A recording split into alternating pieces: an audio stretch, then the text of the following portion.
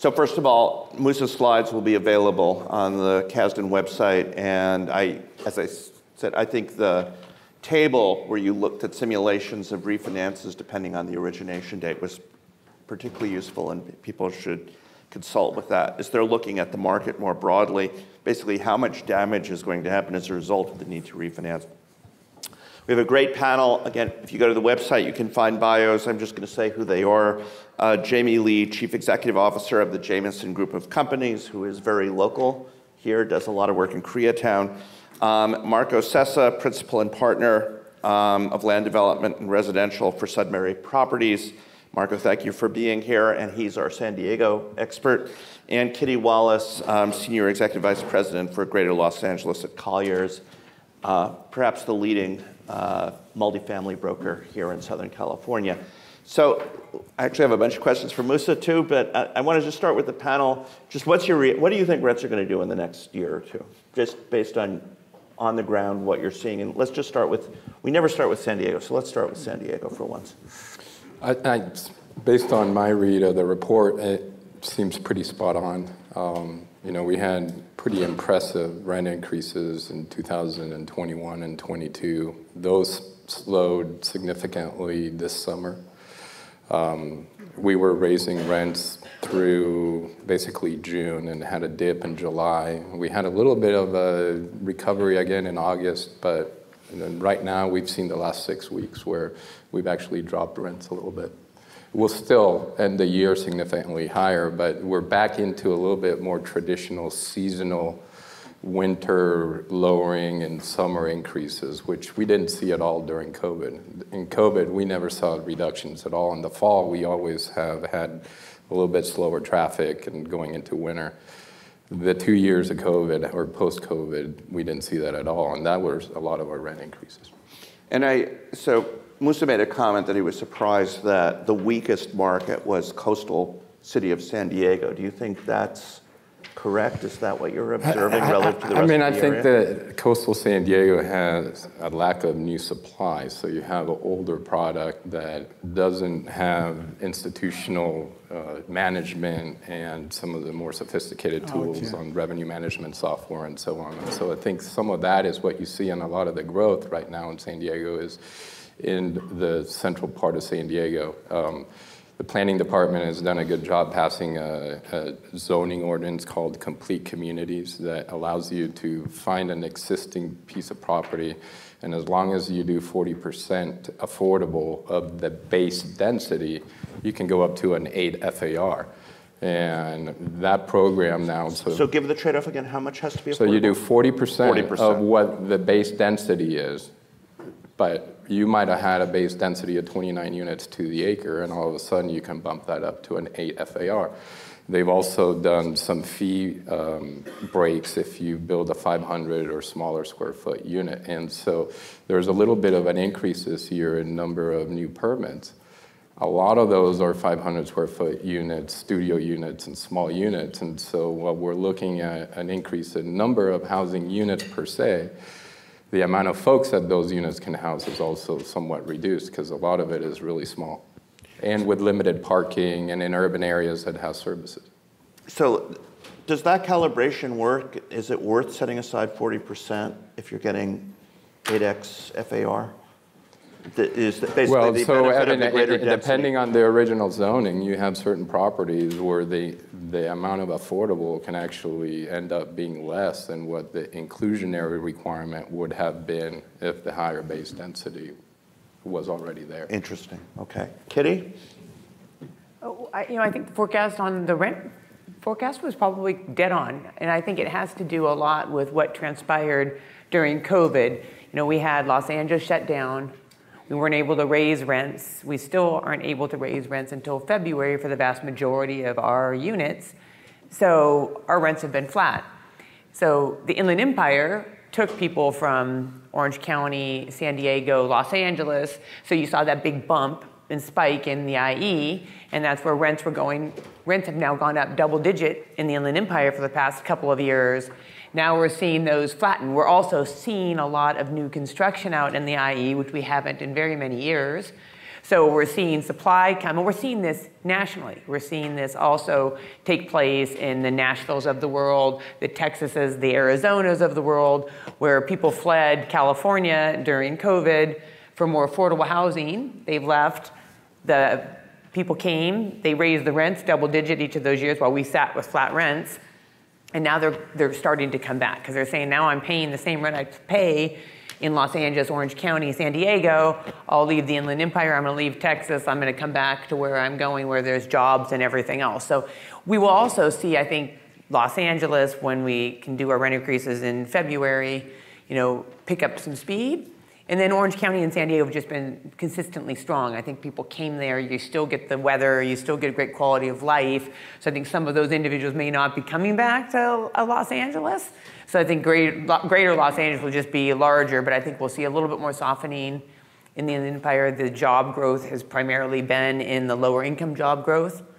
And the buildings that you're building there are higher income. So things like San Diego's doing to add more affordable housing is gonna be helpful all around, because just adding housing supply helps affordability. Even if you're adding high-end housing, any housing that you add to supply, and I think we're gonna run into a big challenge in Los Angeles with ULA. I think no one's gonna build in the city of Los Angeles if you're gonna get taxed 5.5% on your exit. It's like you have an equity partner who gave you no money. So Los Angeles is going to see, a worsening of our affordability index, and we'll see people in the vicinities. Jamie? Yeah, the report looked great to me as far as being reflective of what we're seeing on the ground. I have a very myopic view. In Los Angeles, we've got properties from West LA to downtown Hollywood through Koreatown, but the vast concentration of our focus is in Koreatown, Los Angeles. Think Wilshire Boulevard from Wilton to Hoover, essentially 6th Street down to 8th Street. And, slow, arguably sluggish rent growth, but existent rent growth. And that's spot on with what Moussa was talking about. And I think we are seeing that moving forward into the future. We delivered 500 units this year, fully absorbed, but that increased sense of competition among properties does create that little, softening of the rent growth that you may otherwise see if we weren't producing units. We're delivering over 1,000 units next year. So it'll be an interesting time. So I wonder so I want to ask Moussa, could we get his slides back up there? Because there's one slide I want to come back to if possible.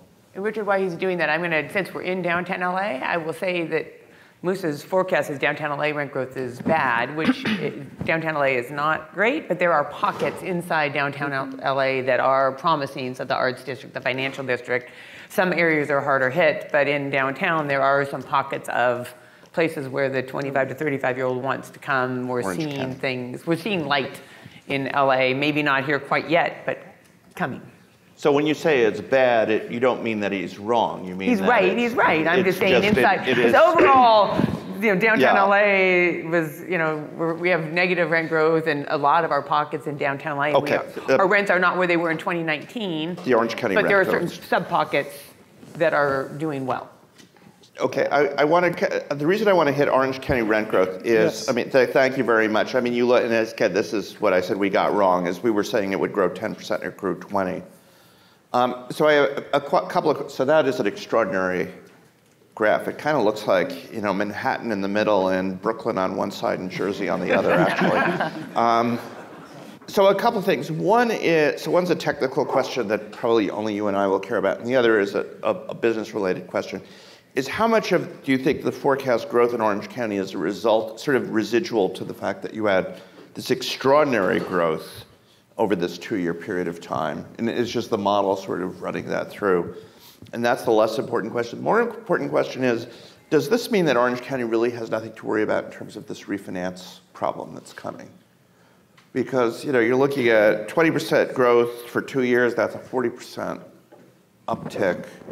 I think you needed 16% growth per year or something like that. You need 16% if those loans were originated, let's say, 3 years ago. For loans that were originated, let's say, 7 years ago, probably in Orange County they will be fine, but not so in Los Angeles or... No, I understand that, but this is an important distinction in terms of thinking about the market going forward, right? Okay. It means that you're not going to see properties come on the market because people have to sell. You're not going to see dilution of equity in Orange County. relative to any of the other markets, I think. I don't think any place else has this kind of picture. Less dilution of equity in Orange Yeah. County, definitely. But again, I mean, how serious this problem is, I want to hear from the panel. Is this something that people worry about, and or are banks more accommodating to work this through, work this out with property owners? Well, our experience during the last downturn was that banks were a lot more accommodating than in the past. And the expectation and through relationships is that they will be in the future. We are not sitting in a position where we have a whole bunch of stuff that's maturing. We have a couple smaller projects that are going to go through delivery and absorption through and into 24. And that one may have some challenges with debt coverage, but we're doing like you suggested, we're all squirreling cash away for the reality of that project. We've been fortunate that, I sat over here in 2002 as an MBRED when we came out and we were able to build a fair amount of multifamily in 2010 timeframe. All of that stuff has doubled in value, has had doubling of rent growth. We have been paying mortgages down. So we're sitting on projects that even if we have to refinance at slightly higher rates, it fits your graph. But we've even paid debt down, and the operating expense, it's a little more than rent growth, right? I mean, the last couple of years have seen significant operational expenses, and not just on insurance, but just our own staff, internal stuff to operate the projects. Energy this last year was a killer. We've seen double-digit growth in electricity and gas costs. I know there's a sustainable discussion that's coming, I think, later on in this conference. But so that's where our focus is right now, is operationally how to be more efficient.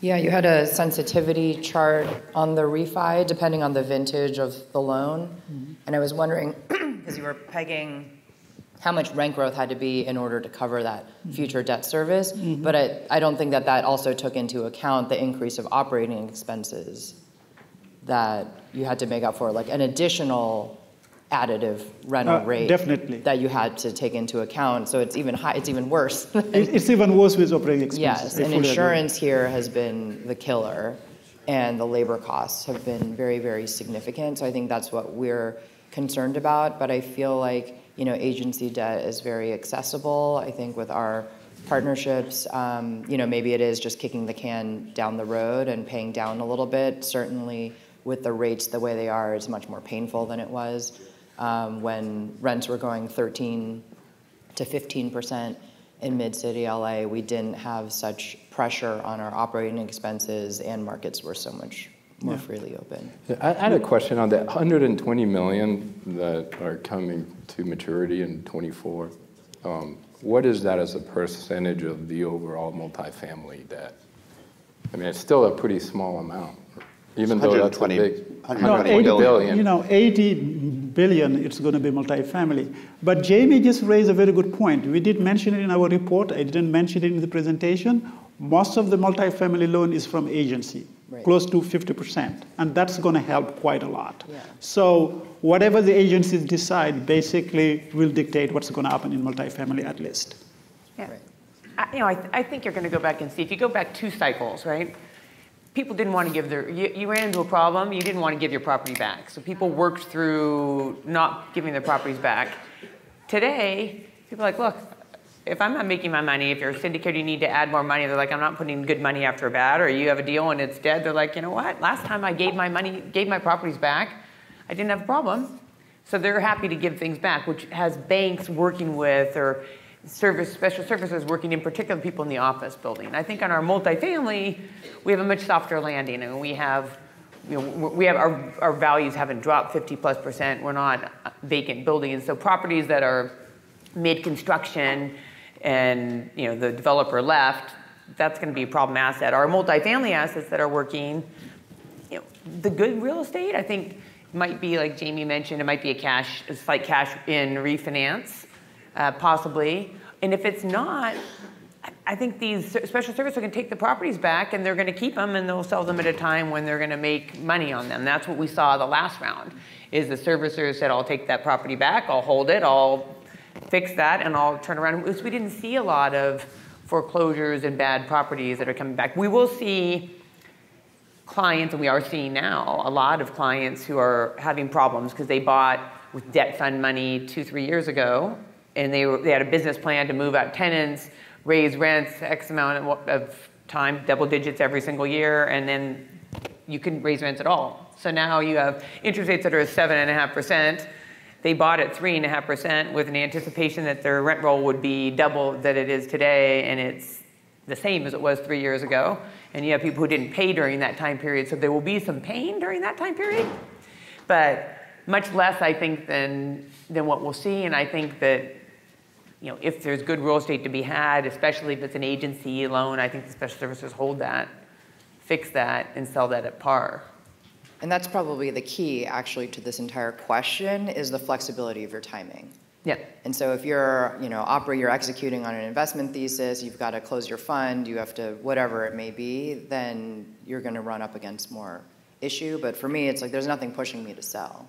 Right. There's nothing pushing me to, we have incredible flexibility on timing, so we just wait. Yeah, and there's a vast amount of people just like Jaime. So we did a $200 million portfolio sale 10 years ago. And if you purchase that portfolio, you're a top 20 owner in LA because we're bifurcated in Los Angeles. It's not like in New York where there's 5 families who own the vast majority of Los Angeles. So we have a lot of smaller private family offices who aren't on an IRR basis. And if you are, then there's all these investors who'd like to be in LA or Southern California who don't want to put money in yet, but they're happy to give pref equity, mezz debt. So there's creative solutions for the person who said, look, I spent a lot of time, effort, and energy. I still like my business plan. I'll borrow some money from someplace else. And there's a tremendous amount of that pref equity, mezz debt in the market to get themselves into real estate without actually purchasing it.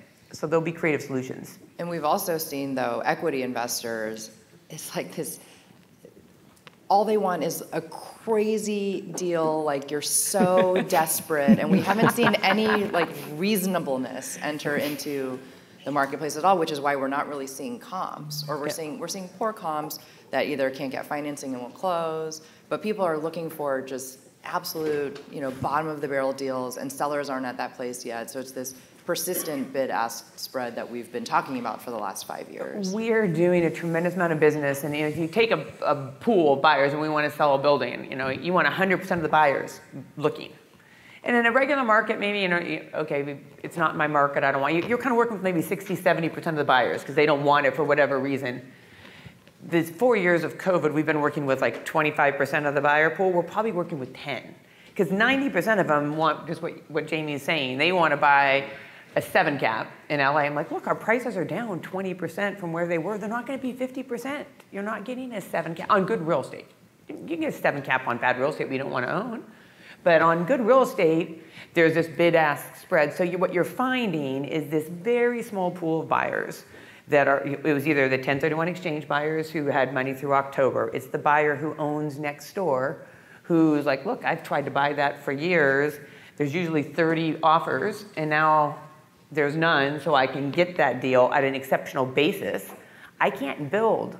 Jaime, you can't build for the price I'm selling new construction for today in Los Angeles. So all the institutions are waiting on the sideline. They're going to wait till the bottom hits, and once the bottom hits, they're going to jump in, and it's going to go like this very expeditiously. So now it's these private family offices who are saying, I'll take that long term, I like that play, but we'll get 20 bad offers and 2 that are here. But let me tell you, in 2010 and 2011, some of the best real estate deals were made in that time frame. So if you can get good real estate in these markets, and a lot of my clients 10 years ago who left LA and they went to Arizona and Nashville, a lot of them have sold there and they're coming back because they see this basis play. So it's like you've got to sit out this interest rate deal for a time period. Mm-hmm. And if you can figure that out, there's deals to be had. So I want to follow up on a couple of these comments. So first of all, on sales prices and cap rates, I was looking, if you look at the NAREIT, you can find the implied cap rate for every property type within REITs. And right now for multifamily, it's 6%. nationally, and you threw out 7. So is like the implied cap rate from REITs, do you think that's an upper bound of what the cap rate should be, about average of what it should be, or a lower bound of what it should be? Do you think it overstates, understates, or is about top. right? Yeah. That's the very top that it should You think I agree that it's the top, and so that's what people are looking at. The market is actually saying the real cap rate is still something under 6, right? If the NAREIT implied rate is 6% at the moment. The issue is people are saying, well, my interest rate's 7 and I don't want negative leverage. It's like, well, you know what? Good real estate's always been negative leverage, and this is a short-term challenge. So these people aren't buying. These people who want the 7 cap, Richard, aren't buying. This is just the person who's saying, I want positive leverage. It's like, well, hang out. Maybe you can go find it in some other state in some really bad market that you don't want to own that real estate at. Yeah, those are the low ball offers we see, but we're not transacting on. Yes. So I can't help but I see, Lynn, you shaking your head at this. So Lynn, can you share here any thoughts you have? I would say that what we're seeing in the market as we're actually pricing things and bidding on things is that exactly what they're saying. In secondary locations where there are challenges, then we're seeing people want to say that's the cap rate or that's what want the appraisal to come back, but nothing is trading at those cap rates. Like literally, like nothing. It's either just not happening and they'll figure out another way, or lenders are having to get involved, but they're not going through as traditional transactions. And I would say where there are stronger market fundamentals and stronger asset types, we're still seeing cap rates that start with, even with that, something that starts with a 5. And that's where people feel like they're really getting a great deal. They will buy unleveraged. They're like, you know what, relative to where this would have traded in another time, I like the basis, and I'm fine with setting my basis at this and writing it for the long term. So we're not seeing that 6 to 7. It's just not happening. We're transacting some deals at 4s as well. Oh, so you're not disagreeing with what? I mean, we're saying 6 is a ceiling. Is whatever the right rating is, it's below that. I'm saying you'll see the appraisal there. I don't know where you're seeing the transaction. Okay. Well, the other thing is, that's very provocative, something Kitty said, is about seeing people moving back to LA. And, I think we're all LA cheerleaders here. But I also hear everybody talk about how horrible LA is as a place to do business. And so, I mean, what is it? Is it the sun tax? People have decided, yeah, it's really worth it, or are the horrible things more horrible than the benefits of being here? And I could go through a list of the bad things, but I'm not. We all know what we're talking about here. Like, why did everybody turn and look at me? I mean, clearly it couldn't be, the bad can't outweigh the good because we're still here. And there's absolutely nothing that's convincing me that any other city in this country is a better place to live. So, does the gentleman from San Diego have anything to say about that? Look, he hasn't come close to convincing me. It was a hard time to just get him on the freeway to leave San Diego to come. I even drove up last night because I didn't want to deal with it this morning. But look, I live a block from the beach. I walk the dog on the beach every day. I, within a 2-hour drive, can be in snow. I can be in surf. I can pretty much do anything I want. Yeah, LA people have that also. That's true. So, but tell us a little bit, in San Diego, so one of the things we find very frustrating here in LA is the permitting process. So even if you have a by right development, just getting through plan check can take a very long period here. And I always like to contrast us to put pressure on the planning people in LA with Singapore, where it takes about 3 weeks to get a permit. So long as you're doing by right. But also very inflexible. What is the process like? Inflexible plan, though, in Singapore, too, though. Fully inflexible in the plan. No. But they change their zoning every 5 years. So, but what is it like in San Diego? They have made the discretionary process significantly easier. There's different avenues to navigate that.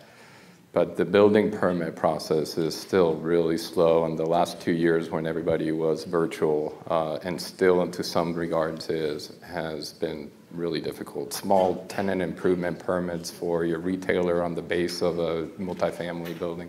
Some of those permits are taking a year, right? And In some cases, we have leases with those folks that start at a set date, even whether they have a permit or finish their TIs or not, and that's been really difficult for some of the smaller tenants to get open. We have we have a group collecting signatures right now in San Diego for a 6.5% transfer tax over 25 million, right? And so some of the things that are occurring here are coming down to San Diego. The business community and trade associations are working to try to keep that off the ballot, but there's likely that happens in November. We have all of the state measures with rent control coming, so there's a lot of folks that want housing, say all the right things about delivering housing, but honestly can't get out of their own way in the permitting process, and you're still dealing with minutia that is totally unnecessary. So I do want to come back to the, are we going to grow again, or are we going to continue to shrink?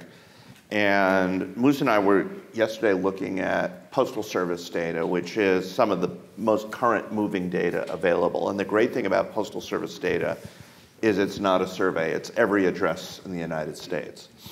And the downside of Postal Service data, and this is going to be important, is it doesn't track foreign moves. So countries, people leaving the US and people coming from outside the US into our cities. And what was striking to me is 3 of the 10 cities with the most outflow in the first 5, was it the first 5 months, I think, of 2023? Or the first 7 or something? The first 7 months. First 7 months of 2023. 3 of the top 10 cities in terms of outflow were in Texas. Dallas, Houston, Austin were all in the top 10. And they all had similar numbers to LA, about 7,000. Which, given that LA is a much larger city than any of those places, means that it's a share.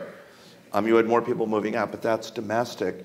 And given how much Houston and LA in particular attract foreign migration, that suggests that LA may be growing again, that very small number of out migrants. But what's particularly striking is if you go back, and this is in the report, 2020, 2021, you had enormous out-migration from Los Angeles, and you had enormous in-migration into these Texas cities. And that's changed, there is more of an equilibrium, at least between these places. And by the way, Richard, to add fuel to that fire, you can build nilly-willy out in Texas, right? So we were seeing the out-migration, we were seeing people moving there, and then they've been building there. So it got more expensive, and then people are now leaving. It's not only difficult to build in Los Angeles, as we've just discussed, but you've got CEQA, you've got the neighbors, you've got the cost of construction, you have all that, but just the permitting and the time and the people to get someone to put a place where you're going to put your meters. It's 6 months to a year, right? I mean, but I do think nationally you saw an outflow out of cities into suburbs, right? And so some of that data, depending on where you're drawing the circle or where they're going. No, and it is those cities. It's not the metropolitan areas. That's true. So LA, Southern California needs to get, rather than adding more transfer tax, because they don't see it. They're thinking, oh, this is good. It's like, no, it's not good. What's good is more housing, because the price of housing goes down when you have more of it. It's supply demand. So rather than San Diego saying, well, that's a great idea, let's add, and by the way, I think that's going to go nationwide. I believe it's going to get reversed on our ballot when we say that you can't tax yourself without a 2/3 majority, and then that will stop the nationwide spread of what started in New York and San Francisco and these transfer taxes. But until that happens, we have to withhold. But I think these cities need to get smarter and say, look, we don't need to be no zoning and build an apartment next to a gas station like you do in Houston, but let's build quality real estate in the right spots and make it more expeditious so that we can make housing more affordable, because people want to come back. And the largest challenge we have is if you're an employer and you want to start a business, you need to have affordable housing. So some of our clients, they own here and they're like, okay, well, I'm going to move all of my accounting over to Arizona, because I can pay my accountant in Arizona $40,000. In LA, I have to pay him $100,000. And my real estate's more expensive, so I'll have my office here, but my accounting staff's going to be in Arizona. Although I have to say, even if I'm living in Arizona, I'm not hiring a $40,000 a year accountant. Maybe I don't 60. I don't want to be audited. We build all our product, so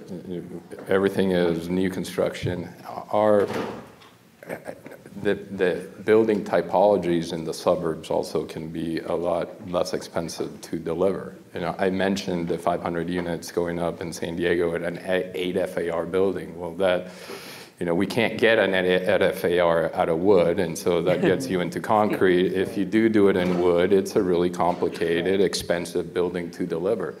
Right? I could go to Riverside and build a 3-story slab-on-grade walk-up with surface parking, and I deliver that unit for half the price as I did maybe in an urban environment. Right? The rent isn't half as much. So I want to ask one more question. It relates to typologies, and then I'll open it up to the audience. So every city in Southern California has a problem with dead office buildings. Work from home is here to stay. The median number of days people are going to be at the office is 3. I'm pretty sure about this now. There's a guy at Stanford named Nick Bloom who's done great work on this. Turns out that's the most productive arrangement, is 3 days a week in the office. So in light of that, right, there are opportunities. You could look at them as adaptive reuse, or maybe they're just covered land plays and you tear down the office building and replace it with something else. We have an expert on adaptive reuse here on the panel. How important do you think, and I'll open it up to anyone to answer this, is that going to be an important source of housing in the years to come? And let me just start. Going to be? How important will that be? Yeah, how as a important will source it of be? housing? Yeah. I think it can be very significant if people would do it, but we've been talking about adaptive reuse. I've been seeing it pretty consistently on the headlines and on panels like this for the last 5 years. Really came to a head in the pandemic. We've been doing it for 10 years now. So we've converted 8 buildings, about 1,800 units. We are under construction on 4 more right now. We're working through a process to get under construction on 2. And we probably have maybe 3 or 4 more buildings after that. And that was the whole thing about Los Angeles as well, because when you enter into a multifamily development era, and it begins with office conversion, and the office buildings that you're starting with are in Los Angeles, and you have to execute your business plan in Los Angeles. So on the one hand, I'm tied to the land that way because our office portfolio existed here in LA. And then as we moved through the development process, it really became, you know, the devil you know is better than the one you don't. And we know how to do it here. And we've executed on this business plan. And then on top of that, only 1/3 of our developments are adaptive reuse conversions. 2/3 of them are ground up. So now we've built out this, you know, ground up pipeline and business as well. I think it's incredibly significant. I think even some of the buildings, for instance, and this is where it really becomes situational, is we took all the buildings where like, these are perfect floor plates. These are perfect floor plates. Adaptive reuse buildings are typically high-rise because these are high-rise office buildings. So you have these great views. So the rent becomes, there's a lot of parity in the rents from adaptive reuse, even though it's, you know, originally a 1960s shell, older building, compared to like a type 3 brand new building. We're getting the same rates. So just a quick, if the office building was built in 1960 and you've turned it residential recently, is it covered by rent stabilization or is it not? No, adaptive reuse is not.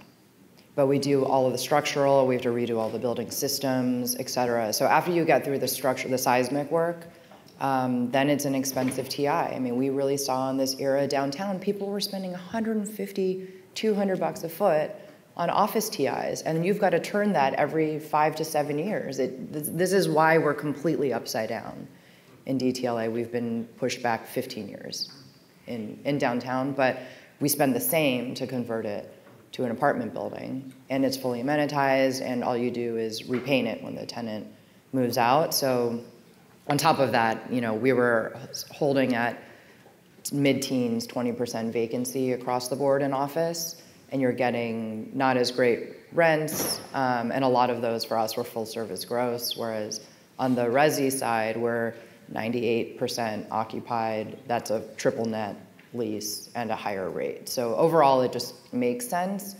But what we're seeing now is you have a tower that is starting to lose occupancy in those office tenants. We never thought that floor plate was great, but guess what? When you have to convert a building, you can make it work. So there's a lot of flexibility in planning that you can use with getting buildings that aren't exactly perfect and exactly super efficient to become good apartment buildings. How much more difficult has it been, though, the adaptive reuse you did 8-10 years ago that worked to now, with the city involvement in adding the fire department and things? How much more costly was that on a per foot basis to convert 8 years ago to today if the dollar were the same? Well, 8 years ago, we didn't know what we were doing. Okay. And that's the thing, Fair, it's not so easy. Now I would say everything is very streamlined and very easy. We know exactly how the units need to be shaped. The fun thing about adaptive reuse, the fun thing, is that you open up a wall and it's like, oh, there's a vault here. We didn't know. You open up something and like, oh, a tenant drilled a giant hole in the middle of the floor and installed something. So you're really coming at it as an existing living building. The other point I'd like to make it's more sustainable than knocking down and demolishing an entire office building, re-excavating into ground and potentially disrupting who knows what, finding water. There's a whole bunch of invisible rivers underneath LA that nobody knows about, but we hit water sometimes. So it's more sustainable to do that, reutilize the existing parking structure. You're not building all of that new stuff, but it's certainly way more expensive just because construction costs and labor costs have gone up, averaging anywhere from 8 to 15% every year since then. So from that aspect, it's more expensive. But from a streamlining and understanding what we're doing and then having cooperation from the city, but the fire department's going to be what the fire department's going to be. Nothing has changed. They're DWP, nothing has changed. Well, you've got expertise. It's just hard to get that expertise in Los Angeles. So I think we need to convert a lot of these things. And so we had a redevelopment agency in downtown Los Angeles. So when we converted a bunch of adaptive reuse and said, your parking, that helped spur what happened in downtown Los Angeles. I think people look at these office buildings and there's a collection that all walk and you can walk them. And as you say, it's like this works out nicely or this one does not. We did an adaptive reuse, probably the first one we brokered was a deal with high-rise in Beverly Hills, same thing, because you got to multi over the height.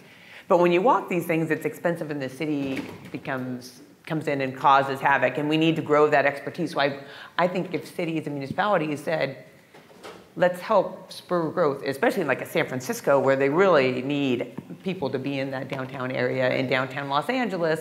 If we had some of that and gave some monies and funds, it might make it easier for someone to get your expertise. Because what I'm finding is, even just to build ground up construction, the two of you are suggesting, it's much more difficult and takes much more time. So some of my clients who are some of our best developers in LA or Southern California are like, I'm done. Right, so we're losing because it's so hard. They're like, I'd rather just buy new construction at a lower basis than go through that process. So we need to find a way to make it easier. Right. So let me. So we have about 5 minutes for Q&A. I'm really into affordable housing and trying to figure out that disconnect. I did a thesis on it in college. Where do you primarily see the disconnect between developers, owners, asset managers, that side of it, and the city? Because we saw with ULA, they projected at least a couple $100 million in sales, getting that revenue. When I think it was 50 million, it only incentivized less sales. Where could you guys believe a solution could come to terms of it? Because even as Jamie mentioned, there is so much capital in LA. There probably is as much as New York in some ways, but we don't see the development. We aren't seeing high rises and more necessarily in that aspect. What could the city be doing to get to that point? Well, and I'll address this is happening live in San Diego. The last election elected a number of pro-housing Democrats. Those folks, the first couple of years, passed a number of rules that were positive for the industry. Just yesterday, or I'm sorry, Monday night, they voted down a housing measure that had a whole bunch of things that the mayor's office and a bunch of us in the industry had advocated for. And it really was a weird hearing, but you have another election coming up, and the electorate is resistive to some of the things that were being brought forward with some of these streamlining measures. So unless there's political will to do it, there's a little bit that can be done. And unfortunately, right now, the political will says a lot of good things and is getting enough pushback where they're now beginning to shy back away from it. which is a little disappointing. Jaime? You mean capital A affordable housing, right?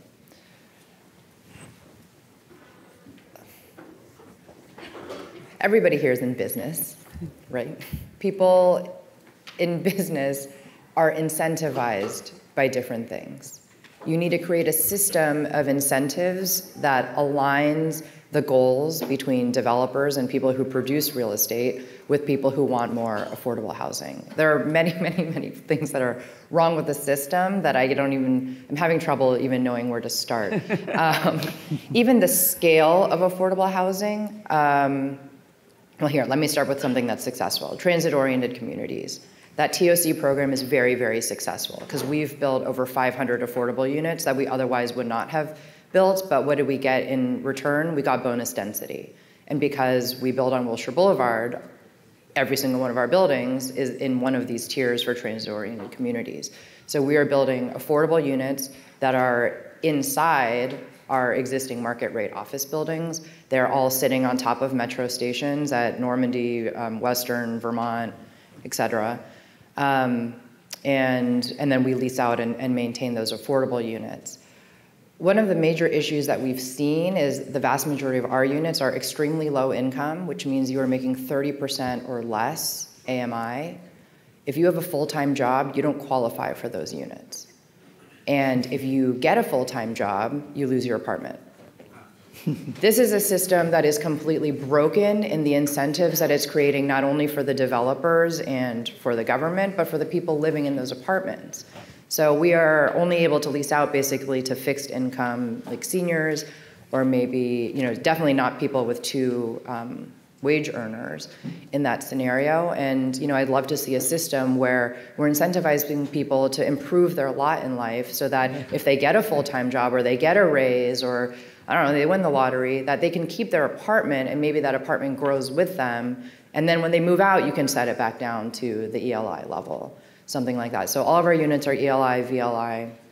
So those are very difficult to even find tenants for. So we're talking about this emergency of we need more affordable housing for all these people who are housing insecure and might lose their apartment at any moment. And yet we can't even find people who are qualified to rent these. On top of that, it takes so many months that I don't know how these people are sustaining themselves in the meantime while they're trying to work through this city of LA, LAHD paperwork process, back and forth, asking for all sorts of complicated documents that a lot of these tenants don't know how to even secure. So that's this whole thing that I have a problem with.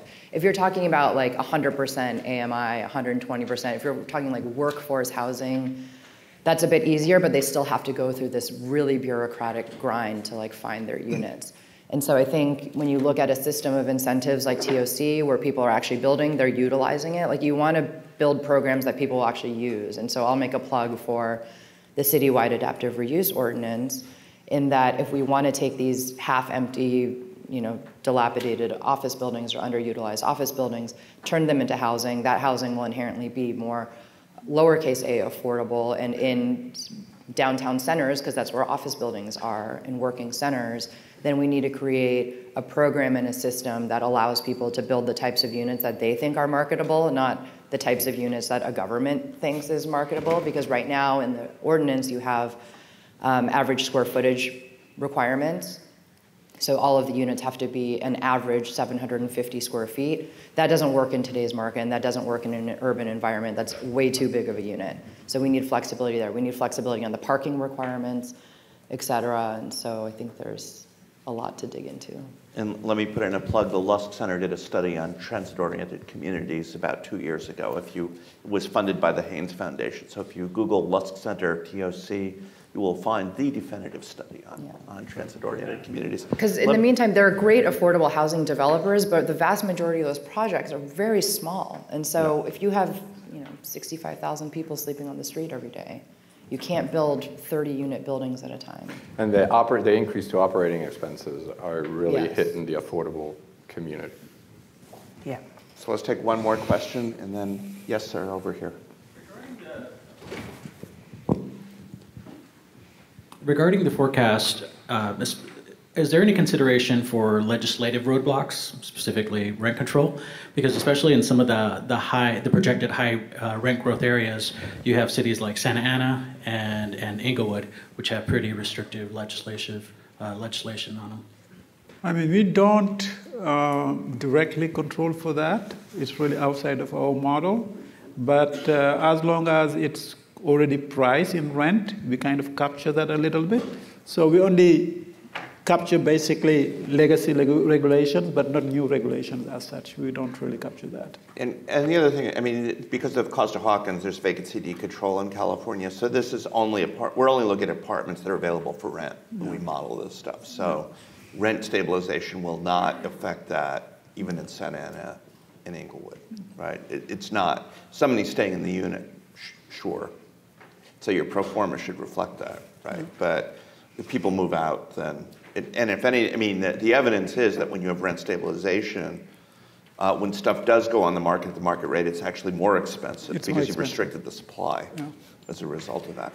So with that, we need to move on to our terrific keynote speaker, but let me thank again our wonderful panel of Jaime,